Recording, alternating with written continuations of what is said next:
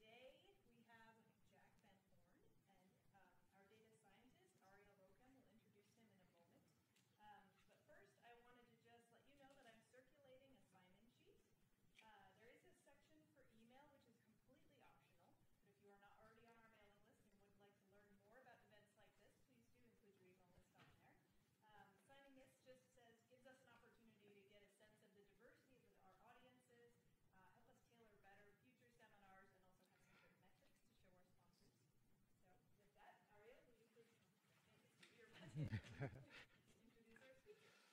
thank you. It's great to introduce today's speaker. Dr. Van Horn is an associate professor at the Mark and Mary Stevens Neuroimaging and Informatics Institute and at the Laboratory of Neuro Imaging at the University of Southern California. He originally hails from our area. He received his bachelor's degree in psychology here at the Eastern Washington University in Cheney, Washington, and then continued on to a master's in electrical engineering and computer science from the University of Maryland, College Park, and a PhD from the University of London in the UK. He went to do a postdoc at the National Institutes of Mental Health and in Bethesda, and specialized in human neuroimaging. And he has held faculty positions at Dartmouth, at the University of California, LA, and at the University of Southern California, also in Los Angeles. And his research has spanned a variety of different neuroimaging methods to study a range of topics, including characterization of traumatic brain injury. He's also made multiple contributions to the research literature, specifically in neuroinformatics. And he's one of the people who's really driven forward the idea of the combination of informatics and neuroscience together for a very long time. In addition to his neuroscience research and sort of the topic of his talk today, he's been very active in data science education. He's been the education chair and also the program chair for the Organization of Human Brain Mapping. And right now he directs a very unique and, in my opinion, much needed program in neuroscience and informatics. It's a master's program that combines neuroscience and informatics at USC. In addition, he's also the PI of the NIH-funded Big Data to Knowledge Training Coordination Center, which will be the topic of today's talk. This is an effort to synthesize data science educational content from both the BD2K, NIH's Big Data to Knowledge funded efforts, but also from all over the universe, and make this information searchable, sortable, and openly available for users to organize interpersonalized training plans. And this includes many other kinds of innovative education programs that he runs through this center. Please welcome Dr. Van. Thank you. Thank you. Can everybody hear me okay? So thank you so much for that kind introduction. So it's always really great for me to come back to the Great Northwest because I was born in this area and raised on Vashon Island. And so I love coming here. This is wherever I go on the planet. This is the center of the universe, rain or shine. And so it's always great to come back to UW and talk to my friends here and hopefully make some new friends. The thing I wanted to, so you can get a sense from Ariel's kind introduction that I wear many hats, which is probably many of you do the same. One of the things which I found myself involved with was the NIH's Big Data to Knowledge program, which we began a few years ago. And I found myself in the role of being the PI of a large center grant for data science training in biomedical sciences. And so what I want to describe to you today is some of the activities that we've undertaken as part of this effort. We think we've done a lot of interesting stuff, so I want to kind of give you a little bit of the backstory of all the different things that we do. Then I want to tell you about a particular resource which we've developed called the Educational Resource Discovery Index, or Erudite, and a little bit about how we're actually applying data science techniques to understanding data science training and education to help people personalize their own data science training. And I think you'll get the gist of all this as I describe this. If any time you have any questions or anything, please raise your hand. We'll make this a little bit of a conversation, and I'm happy to try and address your immediate question. And then if you have questions at the end, of course, we'll talk about those. And again, one of the things which is particularly exciting about talking to you guys is that you've already drunk the Kool-Aid on data science, and you have a whole institute devoted to it, really covering many of the different activities of data science, but also because it's, again, really great that you guys are here in Seattle, your proximity to massive amounts of data from a number of these particular folks here, but also just in terms of access to biomedical information that's suitable for data science techniques is really, really amazing. Whether it's Fred Hutch or the Allen Institute or Institute for Systems Biology, whomever it is, you guys are really at ground zero for a lot of the types of data science that I'm particularly interested in, and that I think the BD2K program was particularly interested in as it got underway as well. So just for those of you who don't know, the Big Data to Knowledge program was a program that is largely reaching the end of its funding activities as a enterprise at the NIH here this summer. But really was begun because the NIH realized, I think very rightly so, that we don't collect less data in biomedicine. We keep collecting more. I've been involved with human neuroimaging, as Ariel mentioned, as kind of that's what my day job is. And we don't ever collect less data. We just keep collecting more data. And one of the stories I like to tell my students is that when I was a newly minted postdoctoral fellow, I was asked to go and get a hard disk to store all of our PET imaging data at the time, which we thought was massive. And I went out and I went shopping, and I can't remember what my budget was, but I went out and I bought the biggest self-contained external hard drive that you could buy at that time. And I bought it, and we put it in the lab, and at the time, we thought that 4 gigabytes was infinity. This was massive. People would come by the lab to gaze upon this massive brute of a storage unit, and it was amazing. And of course, it held that status as the largest kind of self-contained external drive for all of about, maybe 3 months before somebody else replaced it. And nowadays, at our institute at the University of Southern California, we have a storage system, which I won't really talk about too much, but it's very impressive. It's probably among the largest neuroscience dedicated compute clusters on the planet, and we're dealing with storing of 7 petabytes. And in a few years, that will be considered small. That's just one example of the types of data types that the NIH kind of realized that we're collecting more and more of, and that we needed tools, we needed data management technologies, and a number of other things to be in place so that we could handle, wrangle, make sense of, visualize, and interoperate with that data. But importantly, that it played an important role in data science education. And this, for me, this largely interoperates well with what you probably all are very familiar with, and that is the FAIR principles. And this is my crude approximation to them, and I realize they're probably a little more involved in this, but FAIR, of course, being an acronym standing for things that are findable, whatever that resource is, whether it's a data resource, a tool, or it's an educational resource, should be easily identifiable on the web. It should be accessible. There should be very few technical barriers that allow you to get access to it. It should be interoperable. It should play well with other resources and other places it should find a utility.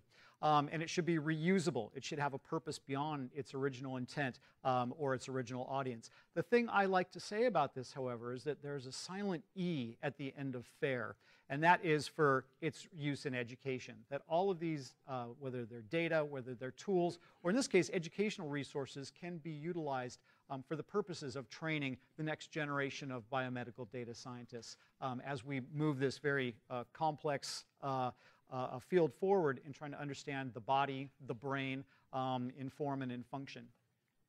So the BD2K program was actually very large. It had a number of different aspects to it. Many of them, most of them in fact, had something to do with training and education. So this is sort of a kind of pie chart, which is maybe not quite resolving very well here, but for those of you who kind of know a little bit about NIH grant speak, these are the different types of funding mechanisms that were supported for training and education.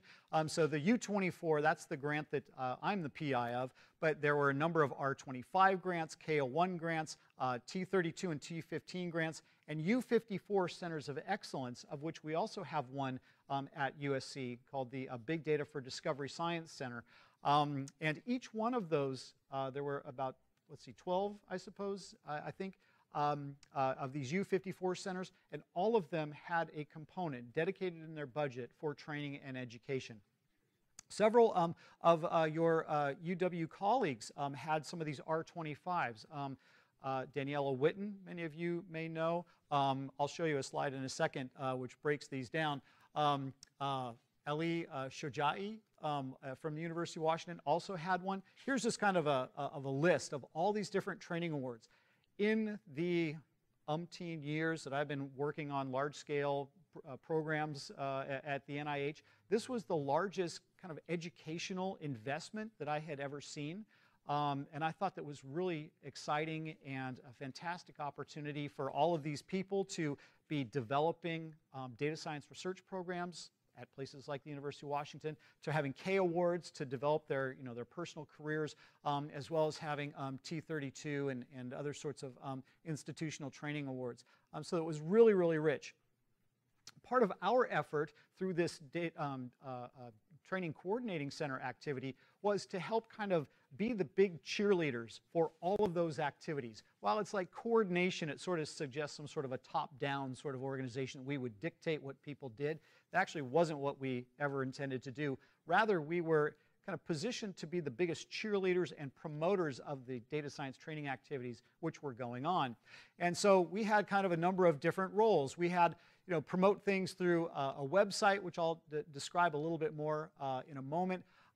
Work with all of these different awardees through a variety of working groups in terms of data science core competencies, resource discovery, diversity and the inclusion of women in science and women in data science, and career path development, indexing of training materials, which I'll describe a little bit in a second, a science rotation program and public outreach, and interactions with a number of different other groups through scoping workshops and a thing called the Innovation Lab, which were actually a little more didactic in terms of their framework. And I'll touch on a little bit on those in a second. One of the things we put a real premium on was the development of a website that was kind of our portal to all this.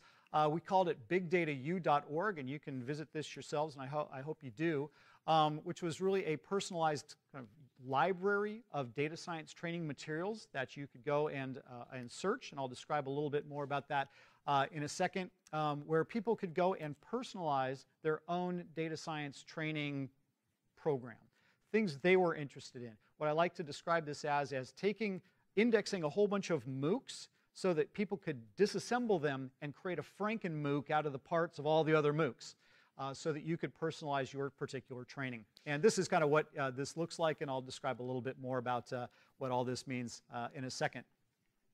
Just over the last 12 months, we've gotten a lot of activity. I won't go through all of these things, but just to show that you have to kind of show your web metrics anymore. Just to show that this is starting to really gain some traction amongst people who are interested in learning more about data science in biomedicine, and so we've been excited by the responsivity we've seen. Here are just a number of the different kind of training resources that people have kind of resonated with them.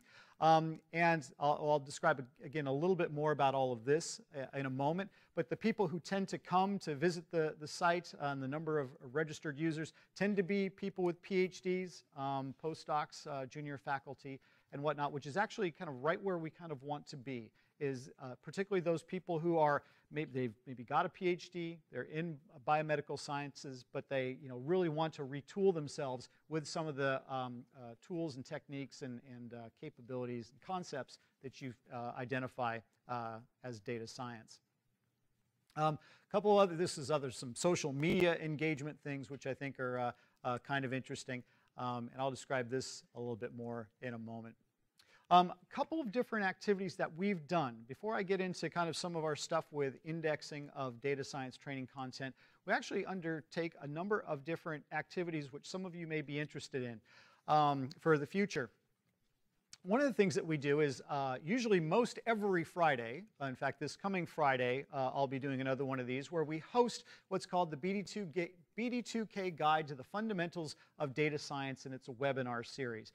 We run this every Fridays at 9 a.m., most every Fridays at 9 a.m. Pacific, and you can visit it by coming to this URL. It's actually jointly organized by our Training Coordinating Center, as well as what's called the BD2K Centers Coordinating Center, or the CCC, and the Cedar Center, which is based at Stanford University and the National Institutes of Health. And what we've done is we've tried to coerce, strong arm, basically lie to our data science colleagues to get them to participate in this. And this is just kind of an array of various people who have taken part in this to date. We actually have quite a number of very exciting leading data science experts present on their particular topics of interest.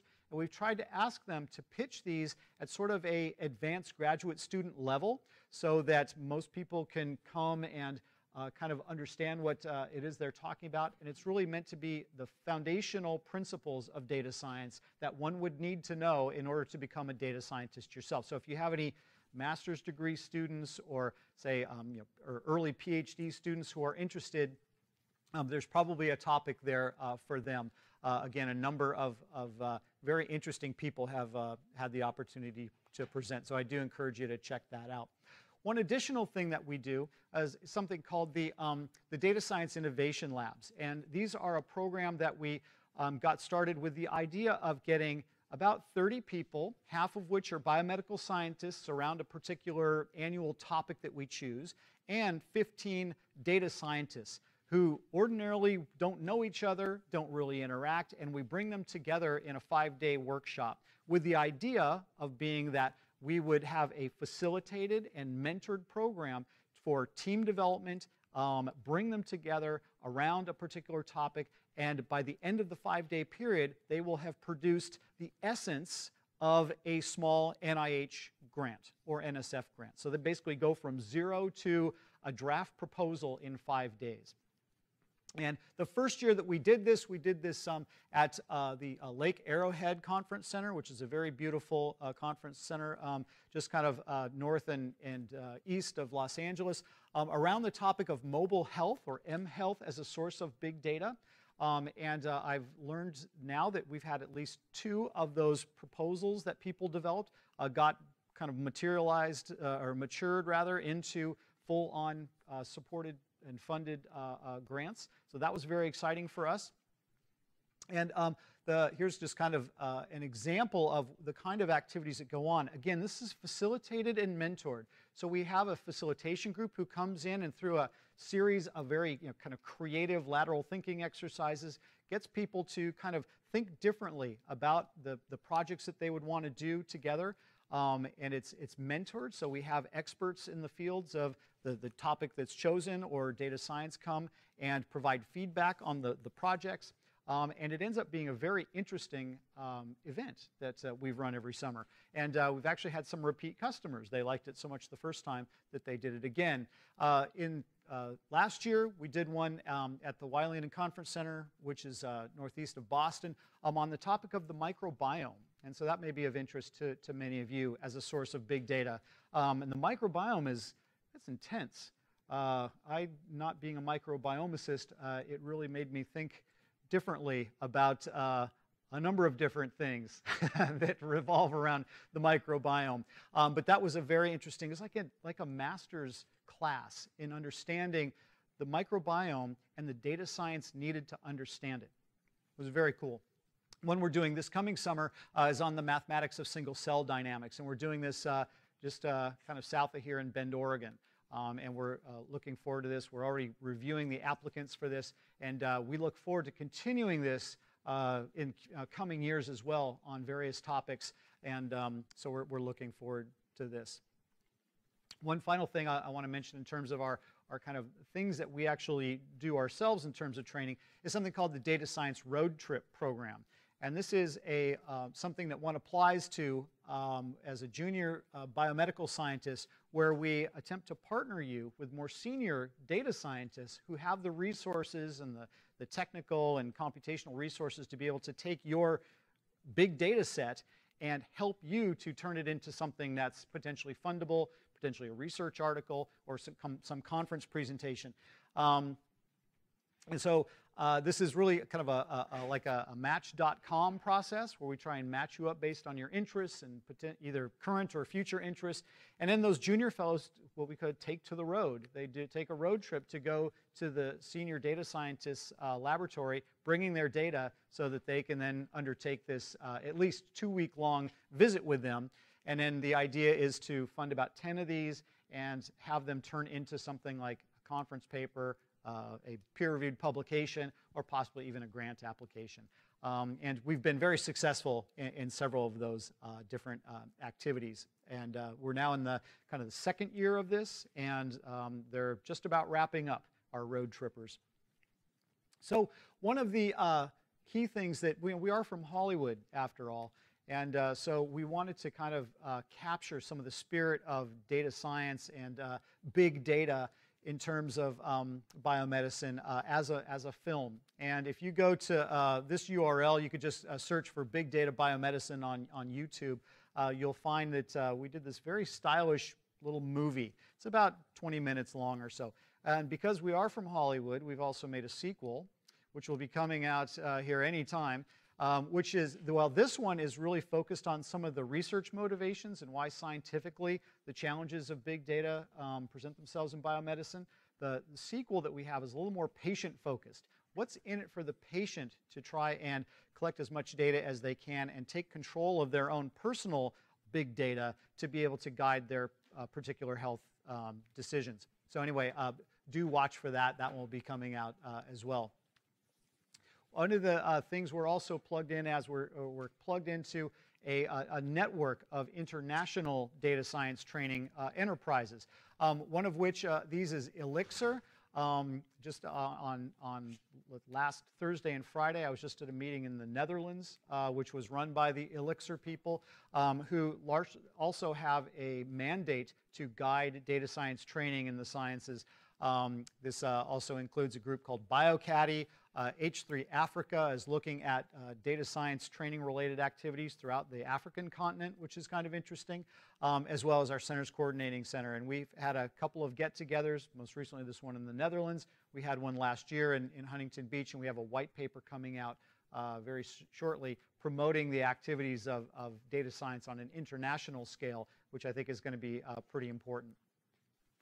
So one of the main things, this is kind of one of the main things I wanted to talk to you guys about, is something that was mandated to us under the RFA for our Big Data to Knowledge Training Coordinating Center. And that is the indexing of educational resources in something called the Educational Resource Discovery Index, or ERUDITE.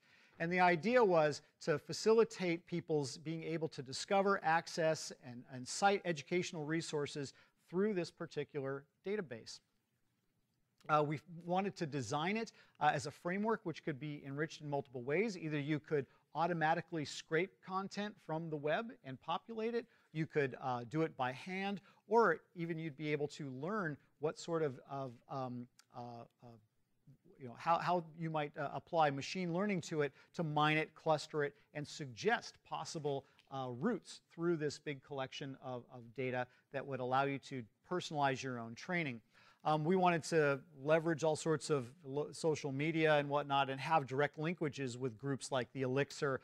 This TESS is their training platform. Have direct linkages with that and link with other major international organizations. This is the International Neuroinformatics Coordinating Facility, something that Ariel has had a lot of interactivity with in recent years.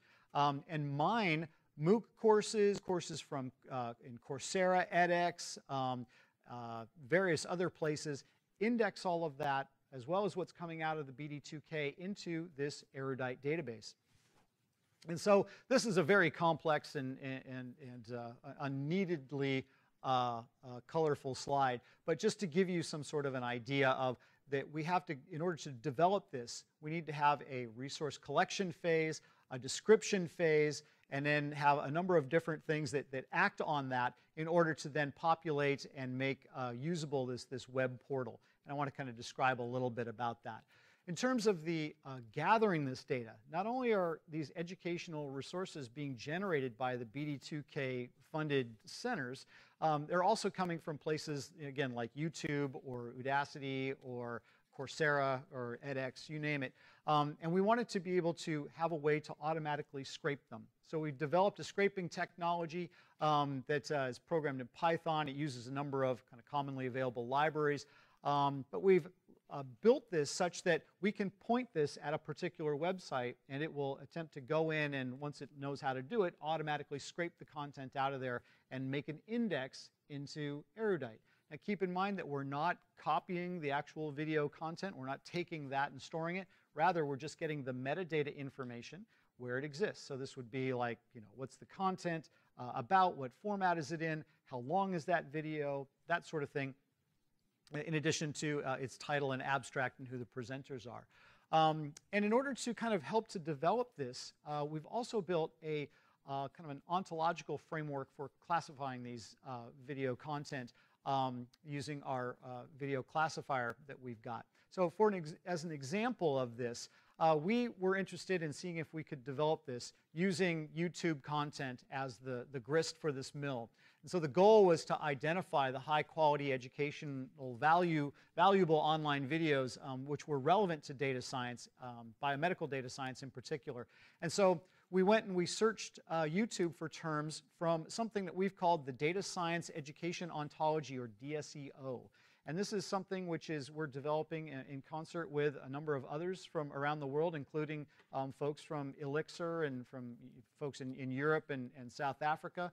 And so we went and we built this up, and over 99 different searches, we were able to find over 10 million different results from those. 130,000 were unique videos, were then downloaded. A number of different playlists. We gathered all the metadata and transcripts from those, so we actually did speech to text to turn them all into text. And then we went and we looked at the top 100 results top 1,000 results for each search, and then we attempted to run a classifier over them to try and help reinforce what our ontological framework looks like. So this is just, you don't have to read this necessarily, but this is just kind of showing you a histogram of all the different searches that we did that had something to do with data science and ecology, data science and the Perl programming language, data science and the Galaxy workflow engine, etc. And we went and we took all this and we then used the top 1,000 searches from each one of those. And you can understand the computer science challenge, data science challenge that this in itself exists, that has to it.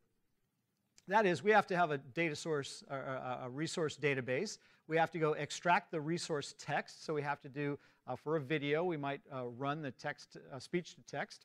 We might have all the metadata associated with it. We have to go through and process that by removing stop words and doing the traditional kind of text manipulation, vectorizing that, running some algorithms over it, and then doing some concept classifiers so that we can then have predicted for every resource what concepts in data science that's attempting to capture. And we may have this for not just one resource, but 2 resources, and all resources have our curation interface in the mix so that a human rater can go in and say, yes, I agree with how this has been classified, and then this can continue so it can improve itself.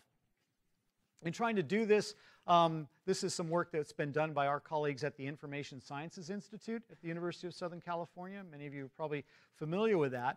Jose Luis Ambite and his team were able to go in and instantiate this process. And by looking at dimensions in the data related to the domain of data science, its resource format, resource depth, basically is it more of an advanced course, is it intermediate, or is it for novices, data science processing, programming tools and data types. These are the F1 statistics, which to me sort of resemble like an R-squared statistic. The closer to 1 they are, 1 is good, 0 is bad, and these are not doing too bad in terms of this. So we've built up this DSEO ontological framework, which we think classifies quite well automatically using our tools.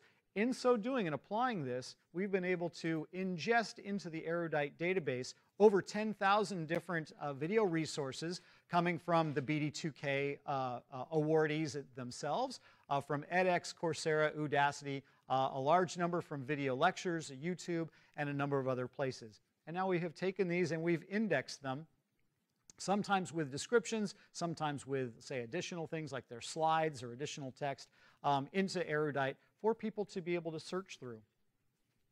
So in doing this, we created what we call a user dashboard, or the ability for you to create your own personalized research plans. So here's what this might, or it does look like. You can log in and you can drag and drop these little squares around. Those little squares represent any resource which you have identified that you want to include as part of your personalized research training plan. You can change their relative size, you can change their color, and if you click on any one of them, they take you to a detailed description of that particular data science training resource. And then you can mark it as completed, you can save it, you can leave notes to yourself, And the system also makes suggestions about, well, if you watch this particular resource, you might also like these resources. So it can begin to tell you about different resources that you might also be interested in. And these have a number of different things. You can sort things by the type of the resource. You can look at it by its average star rating. So we're hoping to be able to get people to give their own impressions of whether or not this was a valuable resource or whether it wasn't. And these learning plans, as we call them, can then be taken and shared with others, so that if you wanted to learn about Bayesian statistics and you created a training plan for it, you could share that with others so they could take advantage of it. Here's an example of what this looks like in terms of being able to search it, and I hope that you'll all attempt to do this.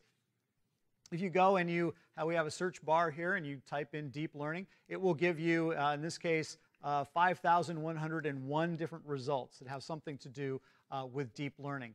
We have up here ways to conditionalize your search, so you can go in and apply some logic to it. So for example, you may want to be interested in only particular programming tools. And again, these are based upon our DSEO ontological framework that we have. And you can go in and say, okay, I'm only interested in those things which have to do with deep learning and Python. You can select this, and then you can go and find out that the number of resources quickly drops down to 47, and then you can click on any one of these and find out more about them. One other thing in terms of just being able to search, that's very nice. But I'm sorry, did you have a question, sir? We try and only stick to free stuff. If there's a paywall in the way, we've tended to go away from those, because largely we don't want to basically put somebody into a, we've got this great search tool, but all it does is put you at a paywall. We try to avoid those things. So these are all directly accessible once you've been able to connect with them. Yeah. Yes. Yes. So is there any kind of quality control? I imagine that there's probably videos, especially on YouTube, that may have those ontologies and Yeah. maybe aren't the best. So we have human people who are in the loop here, who go through and try to weed out the cat videos. The cat data science is not really an emerging field, so we've tried to filter those out. We have gotten some interesting examples of, there was a musical group who wrote a song called Big Data, and it got ingested into to Erudite. And when you started to watch the video, when you started to watch it, you were kind of like, okay, I could see how this might actually have some relevance. And then soon, it degenerated into like a music video, and you realize we had to go filter that out by hand. So we do have human in the loop to try and filter that stuff out. And also we do look at things like the video quality. Is it at high enough resolution? Is it associated with a university in contrast to, say, a corporate entity? So we have some things in there that help to make sure that we're not ingesting, having a garbage in, garbage out problem. But it's a very good question. And also we hope that by people watching things and rating them, that value will emerge by people, from crowdsourcing it, if you will.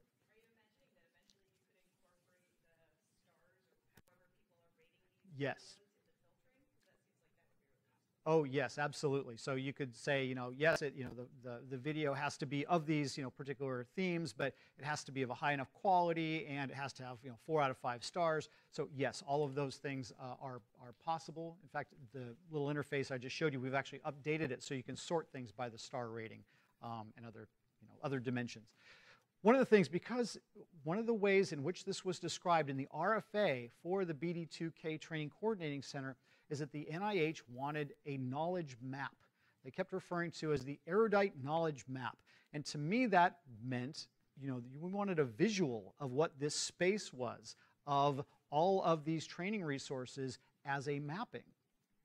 So I took that very seriously, and working with our information sciences colleagues, as well as getting some people who are expert in the development of graphical interfaces for the web, we've created a number of different things which are really kind of attractive. We have this, what we call kind of a bubble map, where each of these bubbles is kind of one of the dimensions of our DSEO ontological framework.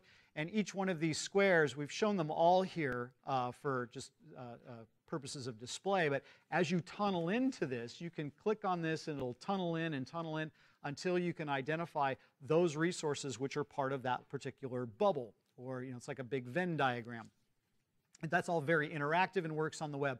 Another way we've done it is through our resource topic mapping. This is basically a graphical representation of that ontological framework I mentioned. And then we've done a number of different statistics that show you that, of 100% of all the resources which are kind of in Erudite, machine learning is very popular and well represented, knowledge representation, data analysis, and so forth. So we've tried to create clever ways for people to interactively navigate Erudite as a knowledge map. So here's just this example of this kind of resource topic map with different lines that connect them. Part of the idea here is that if you want to, say, identify things about machine learning, you can click on this, and in so doing, you'll show all the kind of feeding in paths that go into machine learning and all the different attributes, or rather different aspects of machine learning that might be of interest to you, whether it's causality, regression, classification, etc. And you'd also be able to select, okay, I want only video content, and there the bubbles change color. And then I want, genomic and proteomic data types, so you can identify these, and then these directly link into, you can also select the level of focus if it's introductory or advanced. And the idea being is that once you click on this, you'll be able to see these little squares, which are the representations of each one of those resources, which satisfy that degree of granularity that you're looking for. And so if you go in and click on those, it would then take you to them. Now, we've created this thing, right, this Erudite database. And yet, when you look at this, you can do searches on it and whatnot, and you're trying to develop your own personalized training plan.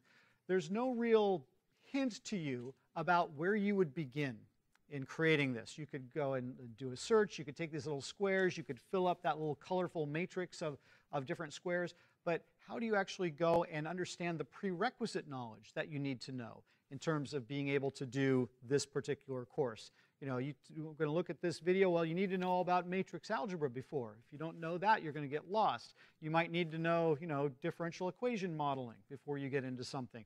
And if you don't have that, you might be lost. And then likewise, you needed to have that course be a prerequisite of anything else you were interested in. So the particular data science challenge for us, now that we have built this, is how can we extract that information automatically? Or rather, it's one thing we're particularly interested in. The notion of developing learning paths. And this is particularly interesting because if I'm a professor and I'm trying to develop a course on human neuroanatomy, which I've done, I would want to know, or I would want my students to know, you're going to learn about this, this, this, this. I expect you to have come in with this knowledge. I'm going to teach you about these things, and by the end of the course, you're going to know this, this, and this.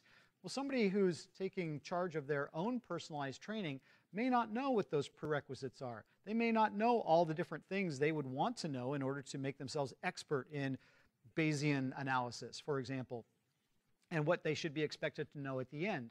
So we're presented with kind of an interesting challenge because the activity here is instead of being tutor-type experts, like where I'm the professor and I'm going to teach you, they're trying to teach themselves, and this is the learner themselves has taken control of how they do this. We want to be able to come up with a way to help them, so somebody who's not familiar with what skills are needed or what goals they are attempting to get to, they might be able to use this to do so. And so we wondered whether or not we could employ data science techniques themselves to make helpful suggestions about suitable learning paths. And in so doing, we wanted to take our big corpus of stuff, as represented by this big circle here, this patchy circle, and find pathways through all this that would help people to be able to go from point A in this idea of a knowledge map to point B in some sort of a sensible pathway that got them there in some sort of logical series of steps, understanding there's prerequisite knowledge and subsequent knowledge, and we could make a chain. Does that make sense? So we wanted to use topic modeling to automatically generate a statistical model through this corpus of stuff to be able to do this. And so what we've attempted to do is what I'm going to try and illustrate here. We've developed what we kind of consider this, galaxy of these different resources, or every resource, it's like a YouTube video, is represented just by one of these dots here. And they're kind of arranged in some sort of semi-random order. We might be able to, and what we've done is cluster them. This is effectively the results of our running our automated classifier over them, grouping them into this DSEO classification scheme. But the next challenge that we want to do is for somebody who's over here, how do I get over here in terms of what pathway do I follow here? Well, the most direct line may not be the most sensible one, the least kind of Euclidean distance. Perhaps you need to follow a concept distance in order to get from one part of the map to the other, effectively doing this little thing where you're going and you're connecting these dots in terms of this is a prerequisite for this, this is a prerequisite for this is kind of a child of this here, and by walking around through this very kind of almost looks like a random walk process would get you from one point in this knowledge map to this other point in this knowledge map. This is the challenge that we're trying to undertake now. We're just beginning this process because it's pretty hard. But in order to do this, we feel that we would not only be able to connect these different things in some sort of order within these domains, but then connect you across these domains so that you could go from understanding the basics of statistics all the way through to getting into some very severe, very complex machine learning models, for example. In doing this, we're using a thing called cross-entropy, and the idea is that, for example, if you're talking about water, you're not necessarily talking about boats, but they're certainly related to one another. On the other hand, if it's a video about boats, chances are it's going to have water discussed in it as well.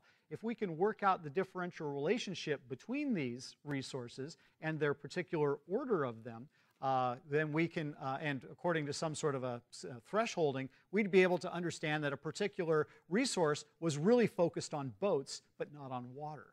I hope that kind of makes sense. And by then understanding the relative information content of those, that we would be able to then order things appropriately. So here's what we've gotten with this. It's not done yet, but I wanted to share it with you because I think it's kind of slick. So we also, in addition to all of our erudite databases, database that we've built, we're also interested in linking those resources with books, for example, that are on that particular topic out of Google Books. So we've actually gone and indexed an awful lot out of Google Books that relate to data science, attempting to pair them up with particular data science resources. And so we've run this natural language processing statistical method to learn the conceptual structure of this, with the idea of trying to detect pedagogically valuable resources and organize them and sort them into particular order. So this is a cluster map of all of this. So this is not only erudite content. Each one of these dots represents a particular resource or a book out of them. There's I think at least 10,000 and counting dots in here. And if you zoom in on it, you can see that we've labeled over the kind of the average label here, in this case, bioinformatics, computational biology, those dots relate to that. And so we've created that cluster space, which I showed. And now the goal is to try and figure out, if I'm here in this space, how do I get over here? We're trying to go through and do this now systematically by using this cross-entropy based thing. And these are some very crude results, but we're able to identify those things which have to do with deep learning, for example, in contrast to neural networks, or things that, for example, are regression modeling in contrast to, say, things which are like business analytics. So we can understand that one of these things kind of comes before the other. And so we're working on this to be able to then allow people to say, okay, I'm here, how can I get over there? And then people it'll be a suggestion, not a program, but a suggestion. And of course, that leads to being able to then take resources and order them appropriately. And we have a number of different goals, which I won't kind of go into too much detail on, about how we're going to kind of move this piece forward here. We have a paper under development, which we hope to have done by this summer. There you go. And so we'll be looking at that. Now, one of the things that also this comes up with is it comes up with the idea of being able to order these things. We want to be able to take this order that we generate or that we allow people to make adjustments on and turn it into a curriculum view so that you can use our same tool here to look at the sorting order that we've identified for a particular curriculum that people have assembled. Of course, anybody would be able to go in and drag and drop these resources from one part of the order to another to be able to, I think this really kind of goes before this. And also, that becomes information that would get fed back into the system to know, oh, okay, somebody who's an expert in this has said this comes before this. And we can use that information to help in the generation of future pathways so that we can order these things appropriately. And then when somebody goes and they look at their particular research, their training plan here, they would be able to follow this. They could have multiple plans.